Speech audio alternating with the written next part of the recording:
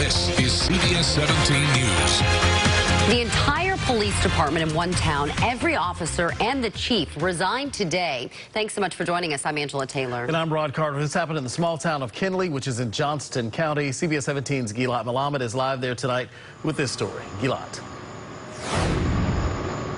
Pretty soon, this town won't have a police department unless something changes. Police Chief Josh Gibson tells me he and the department's 4 full-time officers gave in their 2 weeks' notice today. Gibson says he quit because the environment the new town manager who started in June created. He says the other officers quit for the same reasons. We asked Gibson to specify what that means, but he said he wouldn't say because attorneys are involved. He says the town clerk and the town utility clerk also resigned. The people he spoke to like the job Gibson was doing as chief and says they're shocked and concerned by what's happening.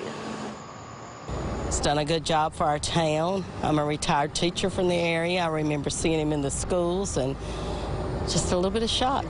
And I was like, what in the world, man? I mean, we can't have a lawless town. There's no way on God's green earth we can have a lawless town. So I hope we can find a resolution. We wanted to know what happens with public safety here in 2 weeks. A spokesperson for the Johnston County Sheriff's Office says there's no specific plans for increased patrol in the area, but they will be here for anyone in Kenley who needs them. We asked the Wilson County Sheriff's Office as well and are waiting to hear back. We also reached out to the town of Kenley for comment about this and are waiting to hear back from them.